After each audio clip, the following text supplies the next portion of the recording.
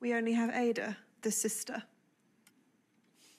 Well, would the sister like some more champagne? Oh, the sister is allowed to speak. She thinks this lunch is purely social.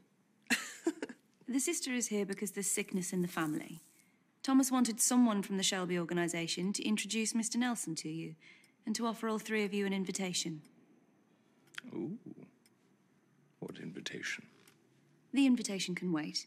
And please remember that in this moment, in this room, it is the Shelby family that holds the power, because we have the information and the incentives that will make Mr. Nelson do what you require him to do.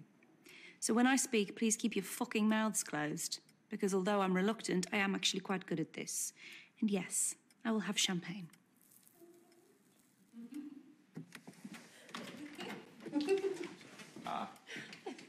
Take care of this. Okay, so before these dull introductions begin, I just have to tell you something that my niece Gina just told me. Oh, Jack. She said the Shelby family are all witches and sorcerers who speak freely with the dead, so who is a Shelby? Is it true? Gina? Hello, Ada. Michael sends his regards. You're the sister. Yes, it seems I am indeed the sister. I did some research. You're communist once, but diamonds and lipstick now. Actually, I'm a socialist. She's Mr. Shelby's political advisor.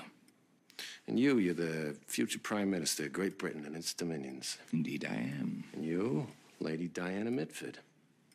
Talk of London with amphetamines and emeralds. It's a sharp mind that I'm in love with. Men bore me. Ada, do you have a man? My husband died. But of course, we speak often. Between this sparkling conversation, could I get a drink of some kind? So this little kid, Gina, she runs out, she marries a gangster, and now here we all are. Oh, Jack, please, you're so blunt. Yes, it's wonderful. A man who is not careful with his words. I'm not careful. Just say it first and then clear up the broken glass with my bare hands. Yeah.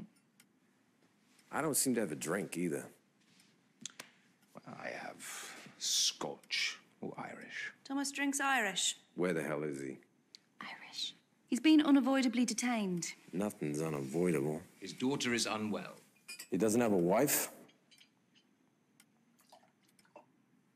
You know, I did some research on you too, Mr. Nelson.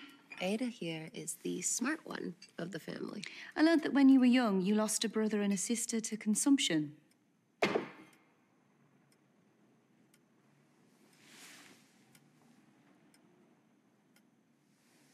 No ice? Well, that same awful illness has entered our family. And you see, Thomas has very little faith in current medical practices regarding tuberculosis.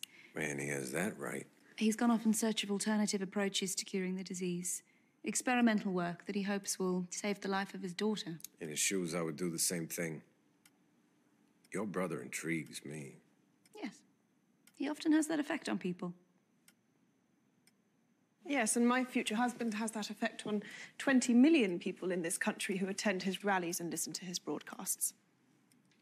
It's amazing what English upper-class women can do with just skin, bone, and arrogance. My brother sends his apologies for not being here and would like to invite all of you to his home for a meeting. A meeting where the real business will be done and where you can meet like minds from Ireland who would also like to discuss the future of Europe.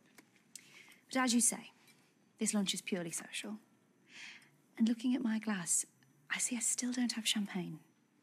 Michael told me the sister had gone straight. Yes, but her brother is the sun. The rest just orbit around him. Gina tells me lots of things, but I want to hear it from you, Ada.